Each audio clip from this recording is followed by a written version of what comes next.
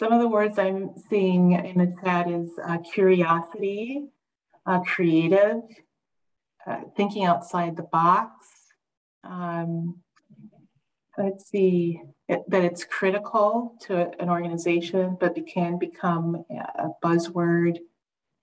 Exciting, passion. Those are some of the things that you guys have mentioned. So just take a look and see in the chat what other people have shared. Thank you. Thank you, Sherry. Welcome, everybody. It's so great to see everybody in the room. This is familiar to most of you. You've been on this journey with us, but for those of you that are new friends, this is what we're calling affectionately an affinity group. And that simply means that we are all linked together by a common interest or purpose. And this affinity group is focused on holistic organizations. We'll get a little bit more, well, we'll get a lot into that in a little bit, but we've had 3 buckets of topics that we've been exploring this year through these affinity groups: policy advocacy, holistic organization today, and coaching and training. So welcome to the holistic organization affinity group today. Jennifer will tell you a little bit more about what that means.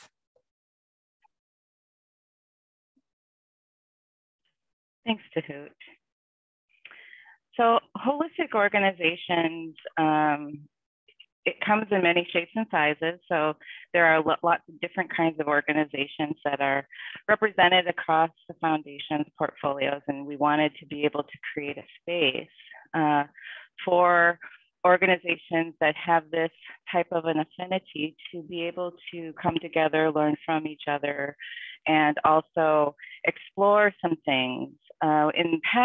In our last convening, we were able to talk about what we believe we have in common. And we heard some things about helping and supporting and uplifting communities, engaging in holistic strategies, approaches, where we see the whole person, whole family, and whole community as within our purview. And so one of the things that we notice from in the funding community is sometimes there's silos about the things that you do. And so again, this is an opportunity to come together and explore strategies about how we tell our story, about how we don't see ourselves as divided by different programs or different things, but we see ourselves as a whole. So today our theme has been, so the next slide is innovation. And we're going to explore that through this metaphor of a wave. And some of you who might have spent time by the water, perhaps choppy water, you might be intimately familiar with how waves work and what waves are. Maybe you're a surfer and you've deconstructed waves many times. Perhaps that's not the case. So if that's not the case, you'll catch on, and we invite you to come along on this water-based journey to think about innovation in a grander context, if you will. So I'm going to share with you a poem by Judy Brown, and it's in the Google Drive that I believe we're having some links uploaded for that. So feel free, if you're the type of person who needs to hear and read at the same time, go for it. If you like to take things in more auditorily, feel free to close your eyes, stare off into space, do whatever you need to do in order to have this experience, and do take away from it whatever feels right at this time. Trough. There is a trough in waves, a low spot where horizon disappears and only sky and water are our company. And there we lose our way unless we rest, knowing the wave will bring us to its crest again. There we may drown if we let fear hold us within its grip and shake us side to side and leave us flailing, torn, disoriented. But if we rest there in the trough, are silent, being with the low part of the wave, keeping our energy and noticing the shape of things. The flow then alone will bring us to another place where we can see horizon, see the land again, regain our sense of where we are and where we need to swim. Namaste.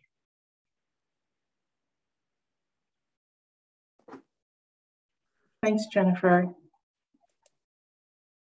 So we talked about the wave analogy and we're talking about innovation. How do these two things connect? How does this even fit together? So I'm going to spend a little bit of time just giving us an orientation to how you might want to look at this. And when we think about the wave, we think about the horizon, it's far away. Maybe if you're looking at me, this gesture of our hand over our eyes, like we can't quite see what's happening, what's coming, but we know something's out there that we know. And then in the wave, there's an emerging swell, energy is starting to build. Then there's the crest where the wave is meeting its highest point. And then there's the trough where things sort of dissipate and, come apart again. And then throughout this process, there's an undertow that's moving energy, water in a different direction. So this space of nature and how this works. And then there's the element of we're going to do it all again. It moves and it changes, here today, gone tomorrow. So when we think about innovation, it's very similar. So when we're looking out on the horizon, what's out there? What are the things that we don't even know yet? What are the cutting edge practices that futurists and thought leaders might be exploring? And then where there's the swell, we actually have innovative practices. These are the things that we can see that are coming our way, and we plan for them because they've gotten some sort of momentum. When we get to the crest, we've implemented the innovation and it's a standard practice for us. This is how we work now. And it's a changed environment for us. And then in the trough, things just disappear. They move away, we stop using them, and they, find another purpose, or they're just recycled, whatever it is. And all the while in this process, there are things or practices or different kinds of energies that are pulling us down so that we can't reach our fullest potential. And so this is the life cycle of innovation. Oftentimes we think innovation is just the new practice, but it actually has a cycle of its own. So if you thought of this as the life cycle of innovation and how this can work. So hoping that you can hold some space for that when we move forward and are talking to David about holistic organizations.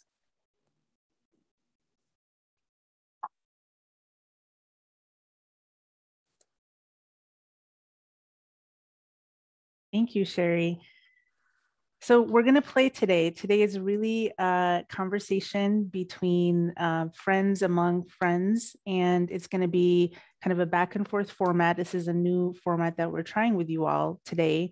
And so as ideas come up for you, questions come up for you, feel free to put them in the chat. We've also created a resource for you in the Google Drive. There's a worksheet in there where you can jot notes or questions that come up for you as you listen to David and I talk about, riff off these kind of big picture ideas that we've introduced with this wave analogy. So I will let Allison kind of kick us off here with an introduction of David. Yeah, I'm excited to introduce David, but my bet is that he's probably not a stranger to many of you. David's been around. I was laughing because I remember the first time that David and I sat down and we were talking. It was when he was at the Headwaters Foundation, and we were talking about different strategies to doing equity work. And he stood up and he grabbed a whiteboard marker, and he just started this like frantic drawing process on the whiteboard. And I both miss having like big whiteboard walls and those kinds of interactions, because it really has propelled, I think, the way that our foundation thinks about health equity and racial equity and the work that we do. So David is, I'll let him really do a good introduction of himself, but is the program director of Vibrant and Equitable Communities at the McKnight Foundation, working towards the goal of building a vibrant future for all Minnesotans with shared power, prosperity, and participation. And I know that all of those words were very intentional, so I wanted to make sure that I said them all. You know, so I think we talk a lot about what a more equitable future, what does collective liberation look like, and how do we imagine that future for, you know, for our children in the early childhood space, but for, you know, generations to come in all of the work that we do. So I'm super excited to hear what David has to say about how we can do that work together. Before coming to McKnight, he was at the Headwaters Foundation, but just has a long history of doing grassroots movement building work, community change work. So yeah, I'm just excited to hear what David has to say. We're going to hear from him first. We'll have that conversation back and forth and questions for all of you. The worksheet is very beautiful also, so I recommend pulling that up and noting questions that you have for David as he's talking. And let me know if you have any trouble with it. We can put a direct link to it in the chat as well. Yeah, thank you, Allison. Welcome, David. It's good to see you. Thank you for being here with us today. So we have a few minutes to kind of riff on some pretty heady topics, and my job is to try to keep this conversation steered in the right direction. So you got to help me out. We'll do this together. So I would love to, I know you probably know a lot of the people in the room, but I would love for you to just introduce yourself, the work that you've been doing over the past several years, and a little bit about how you came into your current role with McKnight. Yeah, so first of all, welcome everyone. Thank you so much for sharing this time with me. As Allison said, I think this would be much better if we were together with a whiteboard. And I really I don't really like these dialogues. I was sitting here pretty embarrassed going like, geez, now I'm on center screen and I'm more of a riffing with people. So I hope that you take opportunity to do chats, interrupt, because this is really your time. So that's the first thing I would say. Just a little bit about me, as you said, Tehoot, I've been around. That was Allison that said I've been around. So I've been working for 30 years professionally. And I think what's important in this conversation is just the varied sort of backgrounds. Most of the places I've worked as for a decade or so. So I started my work with runaway and homeless youth at an organization in St. Paul called Andai Young. And that's significant. We'll talk later about organizations, but again, it was a smaller, culturally based organization where the values were deeply infused, both traditional values and also organizational values that were reflective of the community. Then I went to work at the state of Minnesota at the Department of Children, Family, and Learning. Again, a very different organization. It had its own culture, its own values, and its own sort of system and way of doing things, but basically it was a large organization. Bureaucratic would be one of the ways we'd want to think about it. From then I went to Headwaters Foundation for Justice. Again, a smaller, you know, I think of it as a nonprofit. It is a foundation, but it was a smaller organization where we were really focused around central values around culture, central values that were around equity and justice, that were both what we did and how we did it, which is important in our conversation later. And then the latest for a year and really 30 days, I've been at the McKnight Foundation. So I've been sort of a gambit of organizations. McKnight Foundation's about 50 people.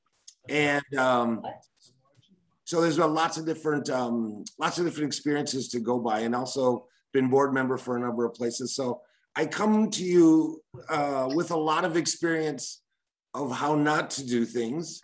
I'm deeply an optimist, which means I believe that we can make things better. I'm also a pragmatist, which means I live in this world trying to make it better. And so I'm excited to be with you all today to have that conversation and see what we can learn from each other. Beautiful.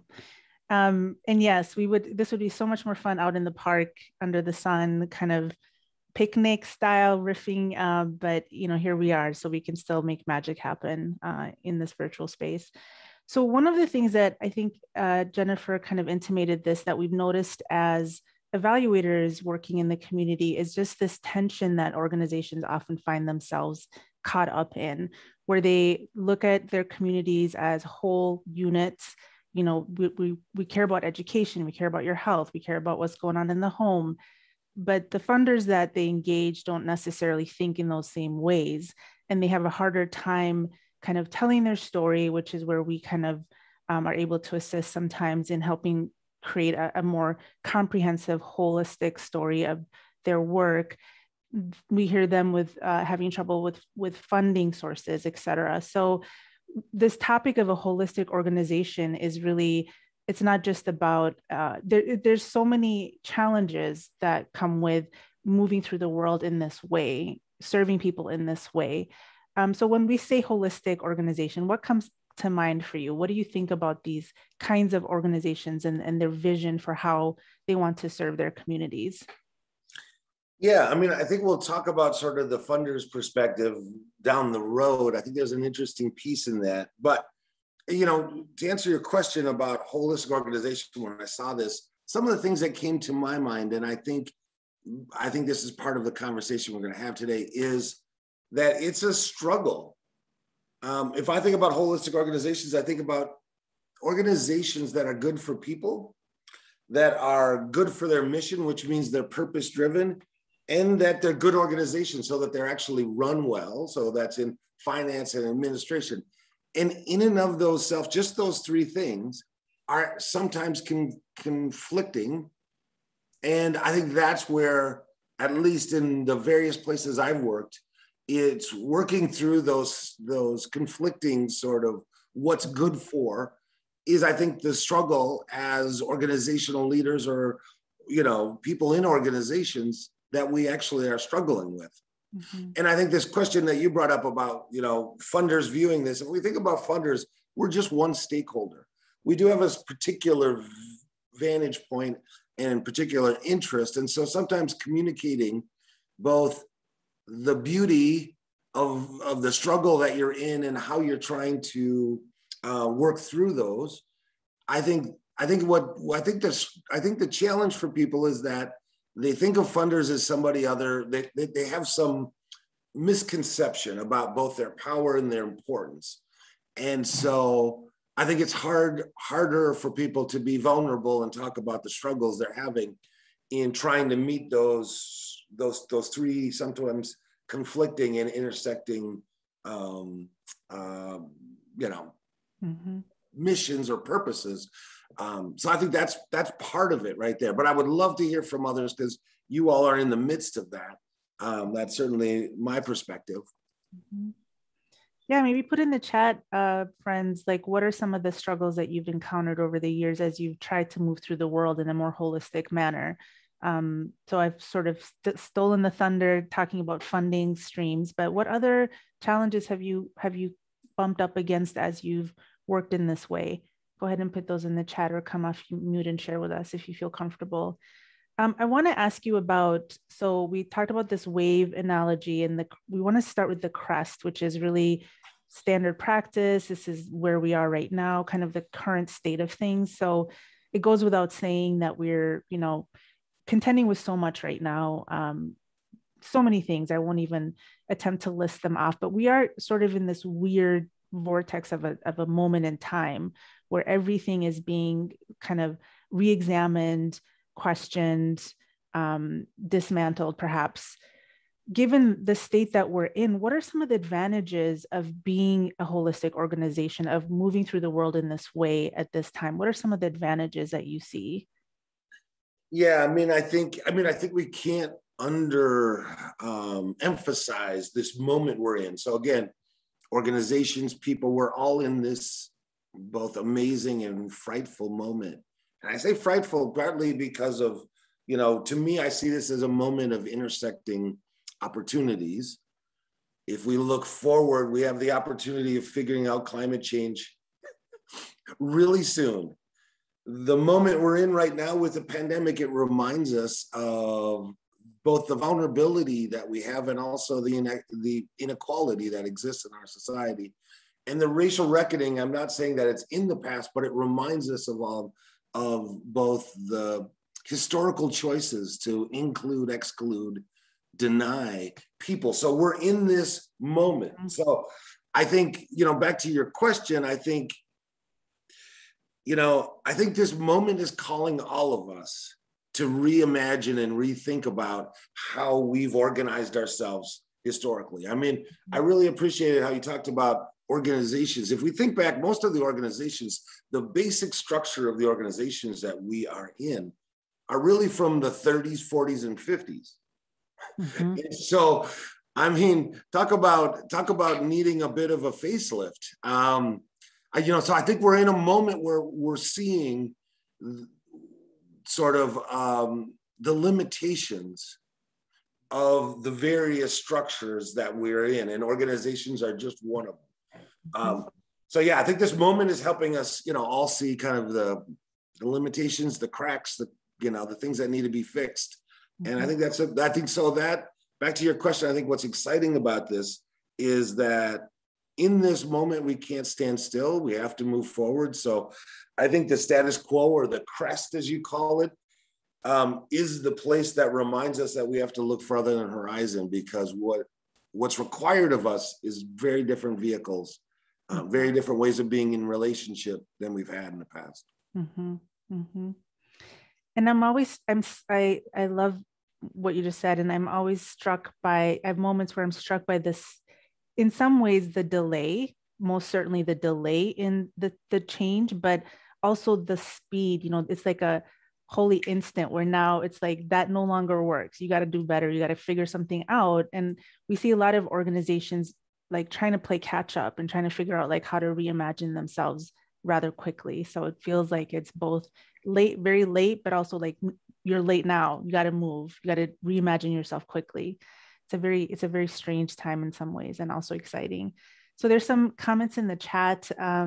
Nashina says, besides funding radical change, would love to see philanthropy fund radical rest that we need to do in order to do the radical change that we're trying to bring about. And Claire said, holistic sometimes is misinterpreted by people as unfocused or spread too thin. And a friend in UCAP says many agencies exist within these regulatory environments that were probably stood up in the 1950s under a very different paradigm that really impede true holistic approaches for people. So those are, again, kind of like these outdated systems that you mentioned that are interfering. Let's talk about that for a second, because I think, so the question, right, if we're excited and thinking about what is really on the horizon in the metaphor that you're using with the wave, we're imagining places that we would come together, either if it's for work or for social environments, these things called organizations, that are places of our own liberation, that we can collectively do much more together, and that, that they're sort of the vehicles for actually transforming the world, right? Mm-hmm. So then what are the constraining factors, and how do we switch them from constraining factors to sort of opportunities? And I mean, if you think about organizations, again, I'm going to be I wish when you talked about innovation, I thought, yeah, that's not me. I need to, maybe that was back when my hair was a lot farther down here. It used to be here, really. I'll tell you. There was a time. But, if you think about some of the things, the questions in my mind is, what are the apparatuses that we've put in that actually keep us from moving forward faster, as you talked about too, and some of those is really, if we think about this from a sense of governance, right? Governance is the body that's supposed to help us think about the strategic vision and help us think about what is it that we need to achieve what we're doing. Mm-hmm. So the question is the governance we have in whatever, if we're talking organizations, if we're talking about a social group, the people that are supposed to think about that are they really looking far enough out there? And are they making sure that they have the resources that we need to be able to do that? Nashina, your point about holistic rest, your point about rest is a really important one. I'll get back to in a minute. But so if we think about another sort of potential body for either limitations or for moving us forward so if you think about administration, right? These are the folks who are tasked, which I am one of them, right? Who are tasked to ensure that we understand our goals, missions, and values, and then can achieve them in that work. The question that we need to be asking ourselves in these two bodies, and there's one more, I'll name it right now, which is organizational or group culture. And really, in my mind, that's really both the informal and formal rules that we've all agreed, sometimes are policies and practices, but this is what we've agreed to do. So the question at the beginning of this is, are these constraining entities ready for the moment we're in to help us see going forward? Back to Nashina's point, one of the things that saved me in my work, both at Anda Young and at Headwaters, was a sabbatical, was a policy that was put in place. And now, I'll just have to be honest. If my daughter was here, it was like, well, how can we waited so long to take it? Because I almost waited 2 sabbaticals, because there's another piece to this about people that are drawn to this work. We can talk about that. But the sabbatical helped me to step back and get away from the work for a moment and try and look at taking care of myself. And, this is another sort of thing. I'm sorry, I'll let you ask me questions. No, you're good. You're good. Well, I think there's another piece that we need to look at is who's drawn to this work, to work in holistic organizations. And so I think at some level, what I've been thinking about when I've been in the governance and in the administrative role, or in the role of trying to hold culture, which is recognizing that the people that are drawn to this work are so committed to taking care of the world, they'll do it at the expense of themselves. So we have to think about, how do we put in place systems so people slow down and take care of themselves? But, and it's hard because, again, this moment is calling us to do so much more. I know for me, and yet we have to take care of ourselves. So I'll stop there. I know you have lots of questions for me, and there's probably more in there. Yeah, no, I mean, that deeply resonates as I think about my early days as a mother, and coming from a culture and a country that, the mother doesn't do much of anything for, at least 30, 40 days, and you have family and friends that are deeply, deeply supporting you. It was kind of shocking to see how outdated the policies were around family leave for women, and how even the unpaid 6 weeks were hard fought to get. So yeah, unless it's baked into the way we do work, that you rest and that you take care of yourself and that you have access to food, et cetera, then some of us will default to always being in service until we sort of have a health crisis and break down, because it's not baked in our structures and our environments. Well, and I think that's the exciting thing about this moment from a society's perspective, is I think we're starting to renegotiate the social contract. I mean, you talked about something, parental leave, in a real sense. If you look at any other sort of, any other smart society, I won't talk about the development, undeveloped, but any other smart society recognizes that the family unit at that particular transition is so important that the society is going to support the individual to take care of the next generation. That's an investment. Right. So then our organizations then try and work within, right now, in crazy limitations of the social contract that exists, and then does what it can to try and help individuals. And that's where you come up with, a week off, 6 weeks unpaid, things that just make it harder, make the choices. We've pushed down the choices to individuals and organizations rather than having them as society. Sorry, this is probably, I don't know if this is where you want to go, but as Allison will tell you, I have a tendency to go wherever it seems to end up. Well, a lot of the undertow is related to these things that you're mentioning. A lot of what's pulling us down and keeping us behind are in a lot of respects, these systems and these structures and these outdated policies, which a lot of our partners on the call are working at that systems level to try to dismantle some of those things, but strong undertows for sure. Jennifer, were you going to say something? I was going to say that Gilbert has a question that's come up that might be timely or topical. As we're talking about the multiple constraints that produce this mismatch.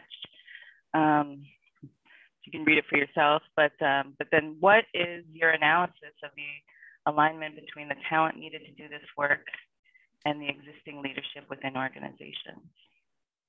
Maybe a little bit about current state, maybe a little bit about the undertow. Yeah, I mean, yeah, that's Gilbert, you're the best. That's the hardest question. Now you got me sweating and everything. I'm like, I don't know. I think that's a good one. I think that's something for us all to kind of ponder. I think this is really the challenge of our moment, is really embedded in that. I think there's another thing that we have to recognize of our own culpability, which is, what is it in our minds that feel that it's somebody else's power or agency to define things? Even this concept of constraints that I put in there, oftentimes, this I find more often than not, I found it in particularly working at the state, the larger the organization. When I worked at the state, it was endemic where, for some reason, so again, I think this question that we need to be thinking about, what is our agency and how do we create environments, organizations, family structures, relationships that deeply empower people to have their agency and then manifest that out. And I think that, that's been a lifelong struggle of mine. My children will tell you, good, bad, and ugly, Dad, and doing that. But I think that it's one of the biggest constraints that I find is people, forgetting the reality that we made this whole society up. We created it in some level, and we're continuing to reinforce it in the ways that we do. So I think that's one of the biggest constraints, is our own constraint of imagination. Because, some of these things, policies, practices, and all these other things are, again, we can change these. They're not written in stone. Somebody didn't make them up. They're hard. It's hard sometimes, but that's the first thing. That's the first biggest constraint. So I have a follow-up question to that comment, because I think a lot of what impedes innovation within organizations, and even maybe perhaps within government and funding, is risk, discomfort with risk, and how we conceptualize failure and loss. So if I put out $100,000 into a project that, there's a lot of strings attached to that money, right? So I have an expectation that you're going to do X, Y, and Z. And until I see it, I'm not going to be able to decide whether that was a failure or success, versus we're going to fail till we get it right. So this investment over time is like an investment in your retirement, which I haven't done, because that's like, I'm like, what? Who needs to do that? Right. So, but that's kind of delayed gratification that's off somewhere in the abstract future. I may or may not ever see that money. So it's harder for people to be comfortable with heavy investments with a delayed payoff in a way, and risk. So how do you, I'm going to put you in the hot seat and ask you as a funder, how do you think about, because to innovate, you have to be willing to fail, and failure takes money, right? Like you have to fund failure for a while before you see success. Yeah, I mean, I'm probably the worst person to talk about risk, because I don't actually think, I think like on some level, right? If you think about all of the resources that are causing the problems that we're hoping to do, I mean, any amount of money that we can put towards this is like, it's small. So the question though, because I just had this conversation today where somebody earlier this morning was actually talking to me about a project, and I was like, just so you know, there's no foundation that would ever touch that. Never. We're not doing that. They're not ever going to do that. So I think part of it is getting real about what matters to certain funders. So again, if we're talking about risk, right? So nobody wants to invest in something that's kind of a hot mess. I mean, if your books aren't good, if you haven't been able to produce results, whatever those results are, You should be able to define those. No one's going to invest in it. No one is. And that's not about a funder and risk. That's just about smart. Would you do it? No. So, however, now I think the question that you're really getting at, and I don't want to be flip because I know there's a lot of people here that have really great ideas, and funders, individuals, whoever, supporters haven't invested in that. And I think what I would ask people to do is interrogate with whoever that person is and say, like, what is it that they see risky? You know what I mean? Is it about, because oftentimes in people's mind, in funders, we'll just say, okay, right, so in funders or individuals who have control of whatever resources, in their mind, they have preconceived ideas. Part of the work is unpacking that and understanding where they're coming from so you can help them shift from risk to opportunity. You know, I got a great story on this. Well, anyway, I don't want to go off on stories. I want to be able to have this focus for people. But the point is, it's for me, the flipping that from risk to opportunity. What the question isn't about what is the risk of this? It's really what is the opportunity, or what is the risk if we don't invest in it? Well, like I said, I'm not maybe your typical funder, so. So, oh, do I hear your voice? This is Sue. Can you hear me? Yes, Sue, we can hear you. Jump in. And so I saw that Jonathan had put that piece about the agencies and I think part of the thing, we work in the same agency, totally different programs. Part of the thing I think that we struggle with is you worked at CFS, so that's the department that funds my work, right? You know the complications of government funding and strings, and you can only do these certain things, but then we have these innovative ideas, which is why we reached out to Blue Cross Blue Shield and other foundations to kind of help us bring that together. And so I think when our aim at our agency is really trying to do 2-gen work, or I would say 3-gen work, and really unite all the different programs that we do and make sure that we're working within. But then we all have those things that you can't do. You can't walk over that line with this grant. You can't, because they're very prescriptive. And so I think that coming up with innovative ideas, I know that the work that's been done, Blue Cross Blue Shield has been very big in this, and a lot of the organizations around the state, around the friend, family, neighbor, was just, when things slow down, is to keep that voice going so that it does come back. And I don't know, I think it's like, how do we get innovative? Like, how do we tie those different programs together when funding streams don't allow us to? And how do we get innovative, and how do we work that? I don't know. I mean, maybe you, being with all your experience in both the public sector and foundations, I think that gives you a good idea of how that could maybe work. Yeah, I mean, I would love to hear from Carolyn, Claire, Allison, and others, but I'll tell you a little bit of what I think, which is part of this is I have a philosophy about what philanthropy or foundations could and should do.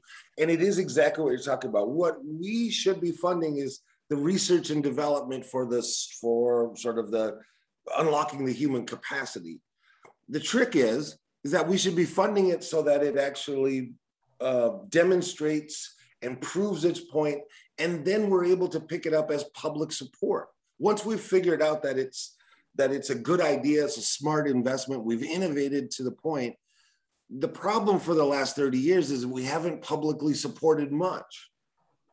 And that's on all of us. To be honest, we've let sort of this world take us by and say, we shouldn't raise taxes, and yet, we just won't even go there. But so if in fact philanthropy can do research and development well, ideally we would be doing that, finding those great ideas. Well, not finding those. You would be telling us, Sue, these great ideas that you got, we'd be like, that's a great thing to invest. Let's see if it works.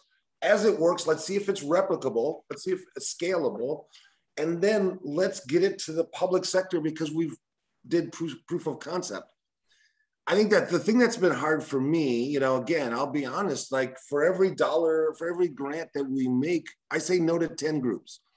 And the problem is that there's been such a shift from, people are looking for philanthropy to support the sort of the ongoing support of efforts and not that research and development. So we get caught in the bind of like, we know that your work is important and want to continue to support you and the efforts you're doing. And we need an exit ramp so we can have the new innovative stuff. That's the bind that we're in more often than not. And, you know, we do it with our own organizational cultures, constraints, challenges, and freedoms. And we do it better or worse depending on whoever gets money or not. That's a really, how well I'm liked is how many people I can say yes to. So I don't know if that's helpful or satisfying, but that's what I think. I don't know what Carolyn or Claire or other people who have worked in this field for a while, that's my take. And again, you're all getting, this is just sort of. Actually, that makes a lot of sense, because I know in the realm that I'm working right now, there is stuff coming down now with some of the new funding around childcare, and it is based on the projects that have been happening around the state. Some of those that were funded through Blue Cross Blue Shield, some of what I'm working on, those types of things around capacity building and friend, family, neighbor, and all that is now coming through the funding stream of the public dollars. And so that makes sense to me now in a way, because it's sometimes hard to even put yourself out there to say, we're going to try this, because it's about hiring staff. And then what if nothing happens with that? Then you have to let staff go. And so it's just a lot of worries. And those of us that work in this field, and you nailed that, is that we don't worry about ourselves as much as we worry about the people that we work with and the people that we're trying to serve. And so sometimes there's that risk, and we worry about that. So thank you. I think that really helped. Thanks. So Julie put in let's see what Julie says. Is the nonprofit board of directors model still the best structure? It's often challenging to recruit board members and specifically difficult to fill the chair position in holistic organizations because it is a lot to take on. The chair has a strong voice in the direction of the organization for their short tenure, and it's often challenging to find someone willing to be innovative. Nonprofit board of directors model. Yeah, I mean, so I think we can and should talk a little bit about some of the interesting and innovative sort of practices. I mean, I think currently I'm not on a board right now, and I'm not necessarily going to be, but when I was recruiting for my board at Headwaters, one of the things that I would talk to prospective board members is, you can only be on my board. That's the only board you can be on, because I'm going to work you hard. And it's going to be for 6 years, and then you're done. And we would negotiate actually, like, what is it that you're going to get from this experience? Because I'm going to take a lot. I'm going to. That's just the way it is. So I think part of it is that I think we do need to, have a conversation about boards, because I often see people that are on like 5 boards, and I'm like, there's no way you can keep track of that. There's no way. There's no way you can. I couldn't, and I wouldn't. From what I asked of board members, I don't think they could. So I think we have to kind of think a little bit about what is the size, what's the right people. We also get this sort of management school 101 where it's like, you got to have this kind, you got to have this things. And I'm like, you know what? There are some skill sets that are important, but if people don't absolutely believe in the work and what you're trying to do, then it's less. I just want them to believe as much as I do as the staff, or all the staff that are doing this, because that's what I need, the commitment I need. So I think, I don't know if it's so much the structure. I don't know how to get rid of the structure. I think there's some people that are looking at different governance models, co-ops, sort of collective ownership models. There's some things that are like that similarly in the nonprofit world that we can talk about. But I think what we have to do is, with the structure you have, because I'm a pragmatist, we're going to have nonprofit boards. The question is how do we think about what their role is? How do we think about what the support that they need, and how are you going to make them work? And again, if you go back to what I said about governance, it's about money. So that's about giving money and getting money. That was one of the things I made people work at. And 2 is bringing their thought leadership and their, whatever piece they had to help contribute to organization. And I would make sure I found it for them, because that's what I needed. I needed people that were working for the organization and in that capacity from a governance perspective. So, but it's hard. It's hard too. So I want to. I'm sending up the 10-minute flare for you guys, just so you know. If you want to turn any corners, now is a good time to do that. Well, I don't know what corner we're on, but I wanted to stay on this this kind of, I think you're in the emerging swell and this, what should I be doing as a holistic organization? So I want to kind of recap what I heard you say. Funders' job is to harvest new ideas, innovations, and scale and replicate. And that's, in your mind, really kind of what their role in the game is. For me, I'm a holistic organization. I'm just starting out. I have my innovation that I want to test and develop. What should I be doing? So you've said a couple of things. You've said lean into agency, develop your own sense of agency and the agency of those around you. You've also talked about, partner and bring on the right people, like the board. They should really be committed. I'm also hearing you say, stay in relationship for a while, 6 years. You've talked about in your own work, you're in it for 10 years. What else should I be doing? What are the practices, ideas, things that you see as like, this is, if you do these things, not that there's any guarantee, but what should I be doing if I'm that organization and I'm on the ground and I'm innovating and I'm trying to do all of these things for my community? What else? The difference that's made a difference for me in organizations, and again, some of these have been very, is creating a learning organization. So it's very funny, right? I'm at McKnight. We actually have a director of learning, Neeraj. He's super smart and he helps us all to learn. And as an organization, when I was at Andai Young, it was a learning organization because it was so lean that you either had to innovate, learn, or you failed, period. You know what I mean? But I think creating, because again, we've all been in places and you kind of, we've all been in organizations or doing efforts and you're looking at the forms or you're looking at the process and you're like, this is the dumbest thing I've ever seen. Someone had to find a better way of doing this. I know I could if I thought about it. So I think the question that I would be asking all of you is, is how do you instill your organization as a learning organization that takes the time to think about what it's doing, both big picture mission, this isn't strategic planning learning. This is, so again, I'll give you a great example. We're going into a grant round coming up on the 15th, right? October 15th. And what we just spent yesterday or day before yesterday doing was going through a process where we were reviewing how we did the last one as far as our own procedures, and practices. And we have sort of a formal process, but we actually reviewed what our practices were of the last time we made grants to make sure we do a better job process-wise. So again, this is the thing that takes time. I feel very fortunate because I'm at a place right now where there's enough resources to be able to take a moment, 2-3 hours with 10 people to say, I know we're smarter than we were 4 months ago. What did we learn that we can do better this time? So I think I think this is a piece that allows you to move from the trough to the crest, if I'm using the analogy correctly, is being a learning organization and instilling that. I think that also gives people a lot of agency because then people are like, oh, you know what? If this isn't working, we can talk about it. Well, then this is a place I'll stay because I can, people talk about constant improvement, but it's a learning organization that takes that and moves with it. I just want to pull on a string in what you said about learning because learning is fluid. It's always changing. You said we're smarter today than we were 4 months ago. So I may know something now that it didn't occur to me in the past.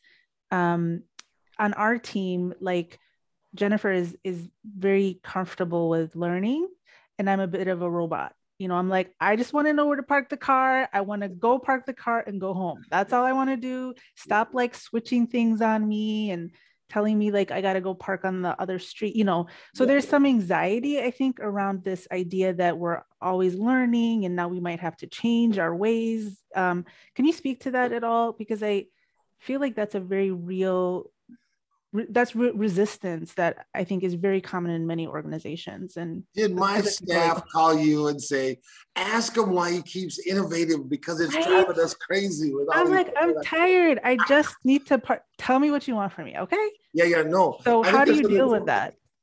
I think, part of it is about habitualizing it. Part of it is about, and this again is something we're doing with our grantees is again, it's interesting. We're talking about evaluation. You all know how you've been successful and what success looks like. We don't need to tell you that. You just tell us that and we should be able to collect that.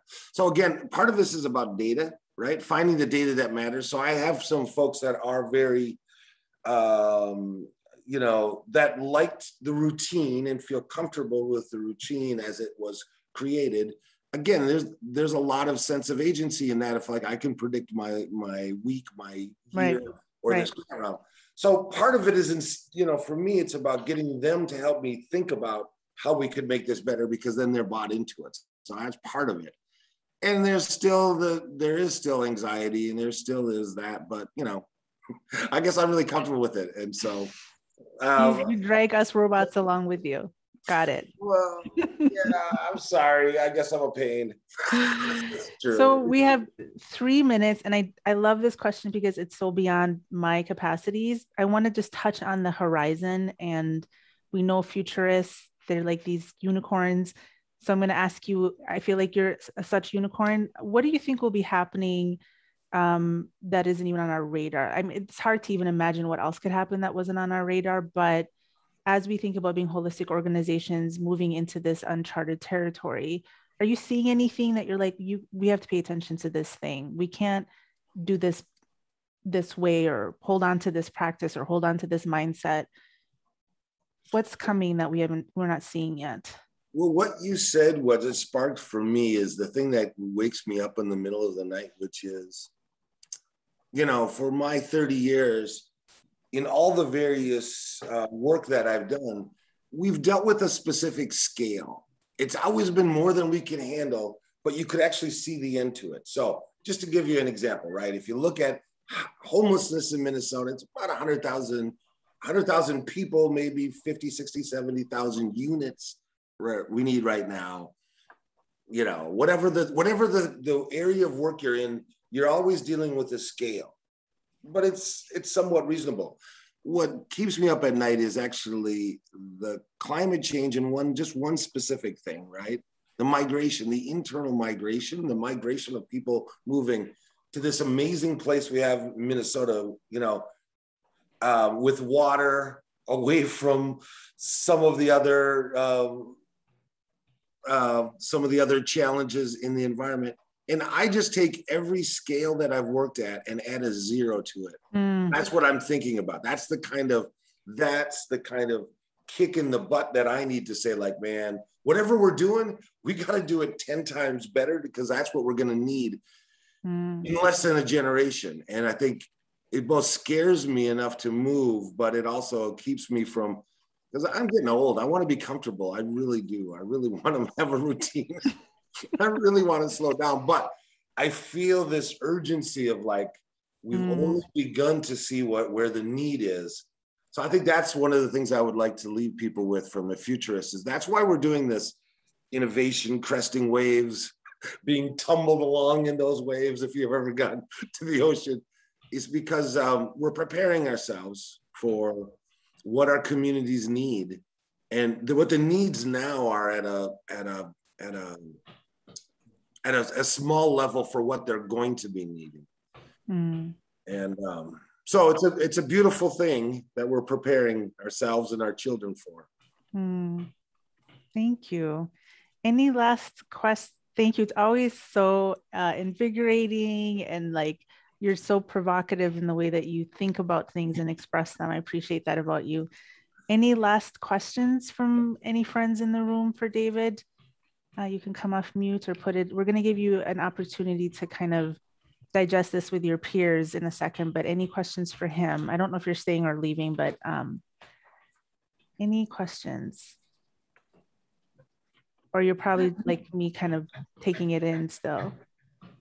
Hi, this is Ronell Robinson. And, you know I've really valued, one of the things that our CEO has done is just like a couple times a year, we'll gather with staff and managers and really just brainstorm and look at what is working, what's shifting, what's, unknown, look at these scenarios and just kind of create options based on those. I thought that was just one of the best pieces that we could do. And as, sit in this place of, yeah, we know what's core, we know what's important. It is just trying to look at, okay, so how would we do something differently? How would we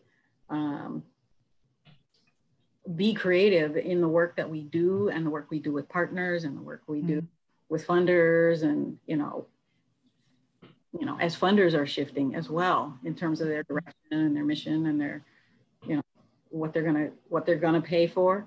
So it is just trying to look at some of those scenarios. So like I said, I know we have a planning session coming up in November, and I look forward to it because it is, even if it's on a Zoom whiteboard, just getting to throw out ideas. And even as we do our budgets for next year, she's like, well, put your wish list on there and we'll see what we can do in reality. So I just wanted to share that before I jump off and go into the next session. But yeah, taking a sabbatical, it's like, I have so much PTO time right now. And it's like, if I take a day off, I've already worked more hours than I needed to in a week. So yeah, that'd be nice to take a whole week off. A week? You should take a month off. A month off, I just can't do that. But yeah, okay. Well, good to see everybody. Thank you, Mr. Nicholson. Everybody take care. Thank you for being here. Any other parting questions? I think I'm going to kick it over to, thank you, David. Always a pleasure. Thank you so much. I'm going to kick it over to Sherry. I think she's going to take us to our next activity. Yes, our next activity. Thank you, David. And I just want to say I'm glad we're recording this because I feel like I can go back and re-listen and jot down some more things for sure. So we're going to have a small group conversation to give us all an opportunity to have a deeper conversation about the experience that we just had for the day, and especially David's conversation. And we have a worksheet in the Google Drive, and that small group worksheet is in the file name, and the questions are on that worksheet for you. We'll give you about 20 minutes and then have you come back and report out. You're going to assign a facilitator. They're going to make sure everybody has a chance to introduce themselves and lead the group through the questions. I guess I would also ask everybody to be mindful that we're all responsible for making sure all the voices can be heard in the room. That would be great as even as participants. You're going to assign a recorder, and the recorder is going to collect the last question in the fillable PDF that we sent you and bring that back to the large group. And so we're asking the recorder to bring that last question back, put it in the chat, and also speak to it and share it with the group as a whole. And we're just going to break into random groups. Maybe there'll be some new folks for you to meet, or you'll see some familiar faces. Everybody is jumping back now. Hello, everyone. Yeah, welcome back. Hey, Bo, I haven't seen you for a while. This is so nice to see everybody. I'll stop. Yeah, good to see you, David. So we would like to take a peek into your conversation, and if we can have the recorders tell us your response to the last question, which was, what are a few things you were inspired to explore from David's conversation? If you can put it in the chat and then just speak to it as well, unmute yourself and tell us what you guys left your small group meeting with.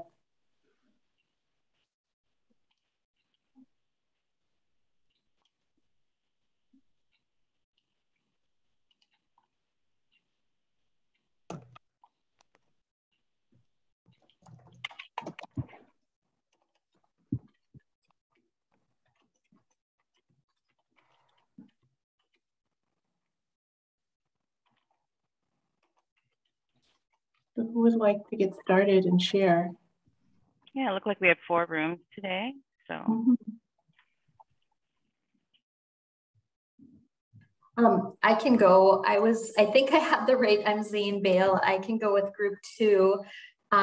We had a great conversation, and I'm just trying to find my notes again, but I think I have it and I'll get it pasted in. But we talked about being inspired to further explore the idea of culture change and how to get buy-in and bring people along, and just kind of figuring out how to navigate that path. That was one thing. And then the other one that we all agreed on was the idea of being a learning organization and how important that is, and to just really constantly ask questions and say, hey, you know, just because we've been doing it this way for a while doesn't mean it's a great way to do things, and how we can just kind of integrate continuous improvement into what we do.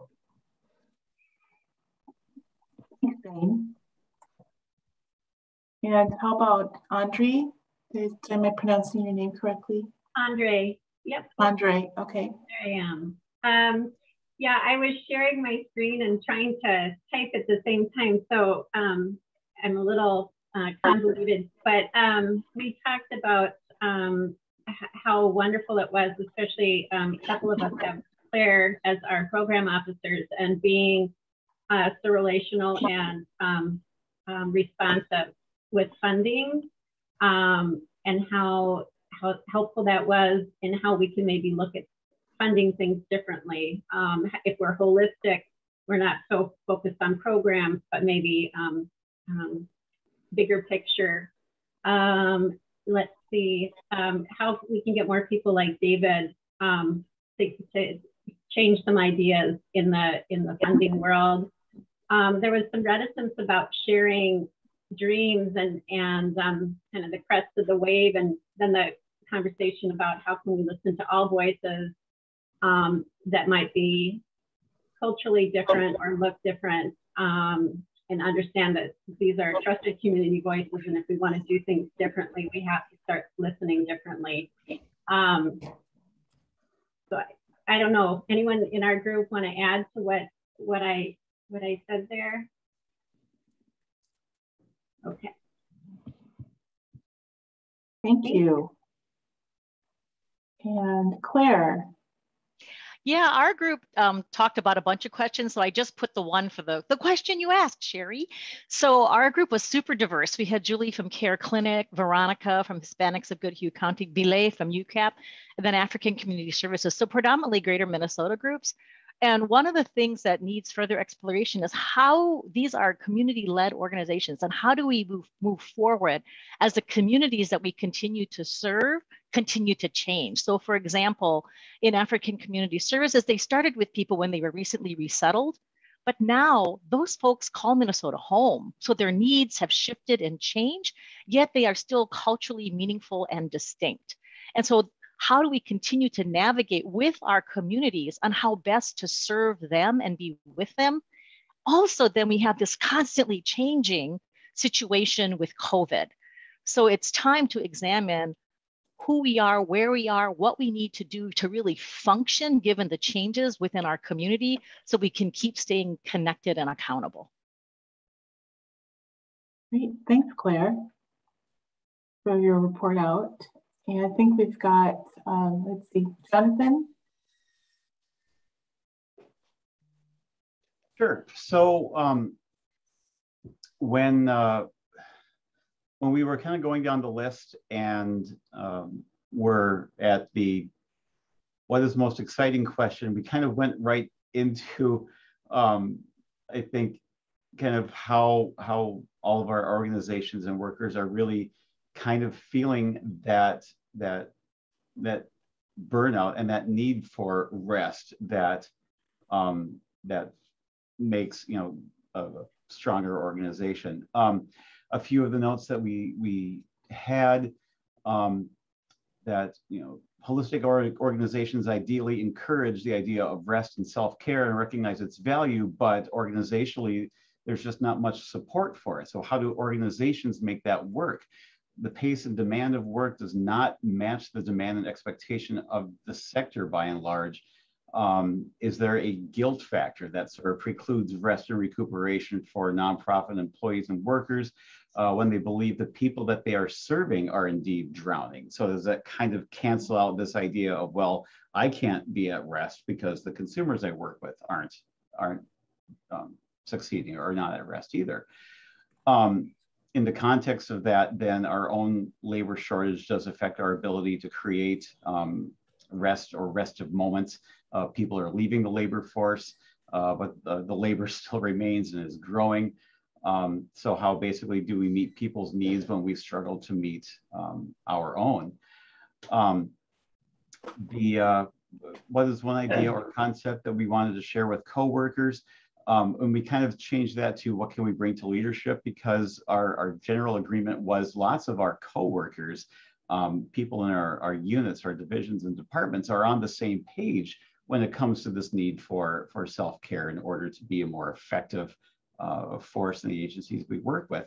But developing ideas and concepts for self-care as real deliverables for a board or leadership to hopefully implement and integrate into organizational culture is really where those ideas need to go, and that's where they need to be turned into, into tangible outcomes that will hopefully work their way down and improve conditions for all the staff for our agencies.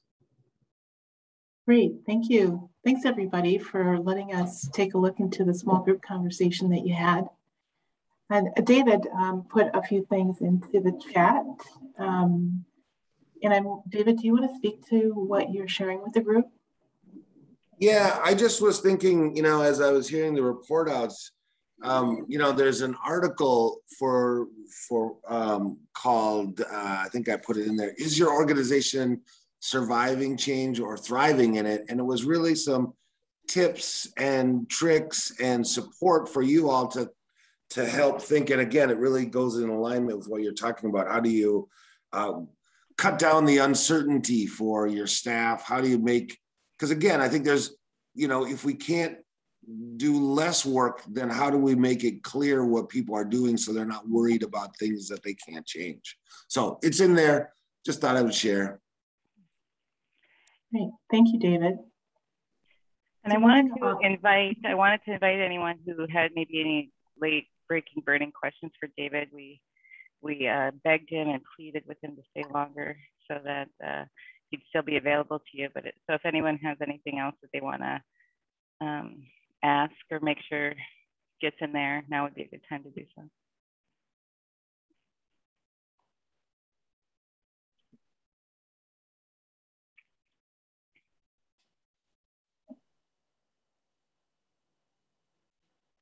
Okay, looks like we're done. We're done with you, David. No, just kidding.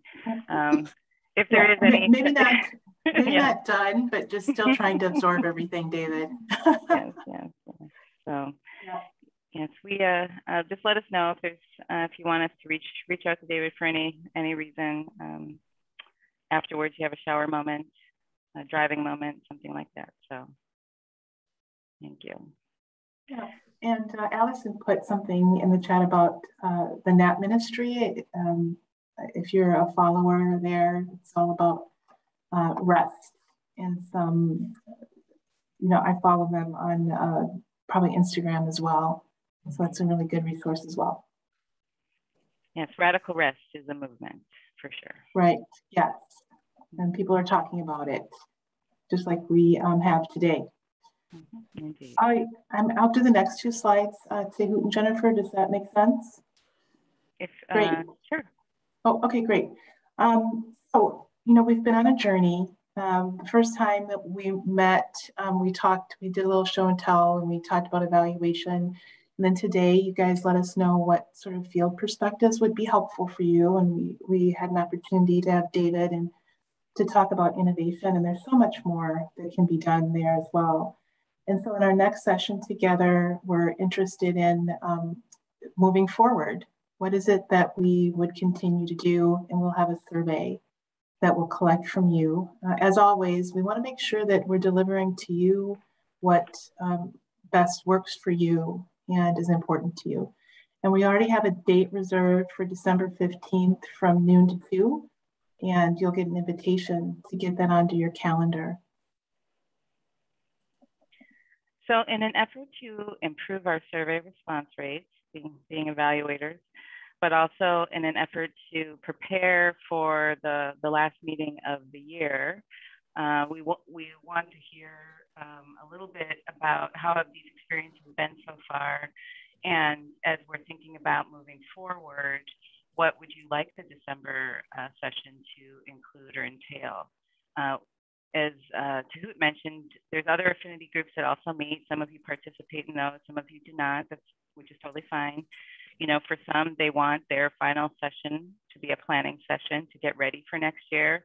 For others, they are more interested in maybe hearing from the field still, or continuing to have experiences similar to what we had today. And so we just wanted to give you an opportunity to tell us, you know, what would you like December to focus on? Sometimes we also, can we have it all? No, you can't have it all. No, of course. If there's lots of interest in having both things. And some people have even told us they would like longer sessions. Some say, nope, the 2 hours is just right. So this is an opportunity for you to just, for us to get a little bit of a pulse check, see how we want to close out our pilot year, and then we can decide how to move forward, even if these kinds of topics even are resonating with you. So, so the link to the survey should be in the chat. You should be taking it now. You know, now is a good time to do so. And then I'm going to ask for those of you who are filling out the survey to just get who feel comfortable to give us a little bit of a pulse check about how you're feeling about these holistic convening. In 30 seconds, I'm going to give you to kind of work your way through some of the questions, and you can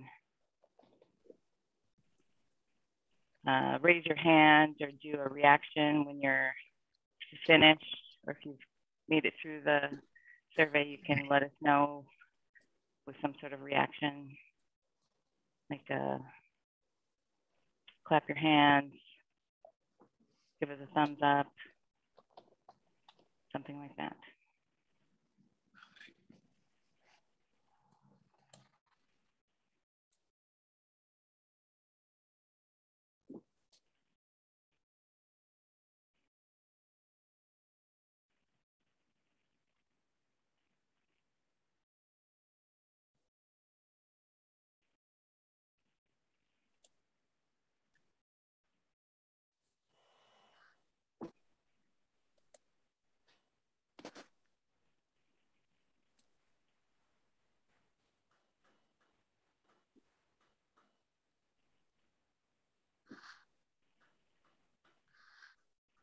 I'm not seeing any raised hands or any reactions, so you're still taking it. Okay, cool, cool, cool.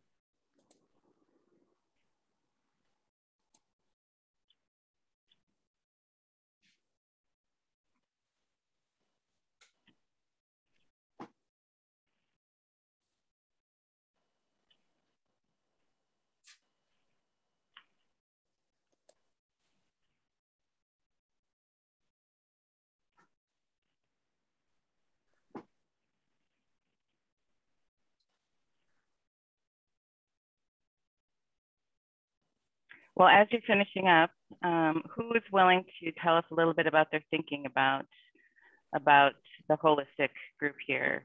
Any thoughts about when we meet quarterly, the length of time, or some ideas that you'd like to see for our December time together? Who's willing to take themselves off mute to share your 2 cents?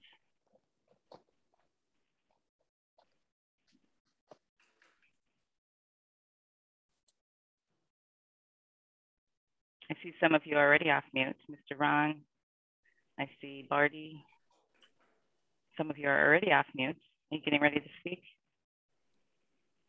Oh, okay, Jennifer, since you called on me, if that was such a teacher move, like, holy crap. Okay. You know, the only thing that I would just, I don't know that I have any other thoughts about meeting times or anything, but I just think that there has to be some acknowledgement that, like, much of our systems, both state and philanthropic, do not support holistic services to children. The way the funding is, the way that coordination across systems or supports. And I think for, you know, as an organization that is advocating at the Children's Defense Fund, for those who may not know, for those types of supports, right? We are confounded by the way in which money moves from all different spaces. And oftentimes the unpaid work for both the nonprofits that are doing this and for families is coordinating the system, right? In a holistic way. Because, like, a kid is a kid, or a family is a family, right? Right. And so I think maybe digging into that would maybe potentially be interesting, right? And I am also kind of reflecting on David's perspective on like the role of philanthropy versus the role of like, then what happens after like philanthropy has harvested those ideas. Yeah, and then, you know, I'm always interested in thinking a little bit about the underlying mental models of how we support people that in order to get help, I don't know, and in order to be a helper, like you need to both be controlled and then also wildly under-resourced, because you should just be grateful for what you get. And I think that actually also informs how nonprofit, we were talking about self-care, and I was like, how, you know, all of us were like, wow, how does that happen? You know what I mean? And so, and maybe how to get a gaming room in every nonprofit or whatever, meditation room. We also talked about that, but just thoughts. Thank you. Thank you for that. I'm sorry if you felt pressure. That was not my intention. Who else? How about one more? I'll just say I've been in many meetings with Barty where she says she's going to put on her teacher hat and call on people. That's why I appreciated it, Jennifer, because you went right where I usually go. I see. Hold on. I see. Very good.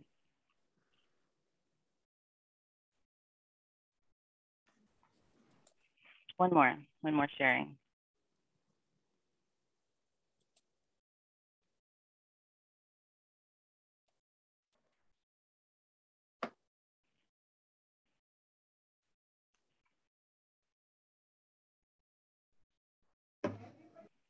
One more voice.